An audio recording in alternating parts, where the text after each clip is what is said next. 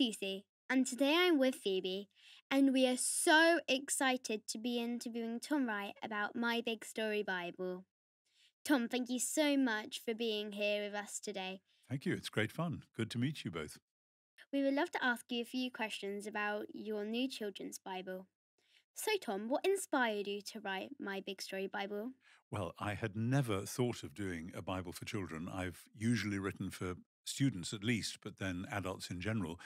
But my publishers spotted that I was now of an age where I was having grandchildren. And they said, if you're having grandchildren, you probably sometimes want to sit down and tell them a story. Had you thought about doing a children's Bible? And I said, nope, never thought of that.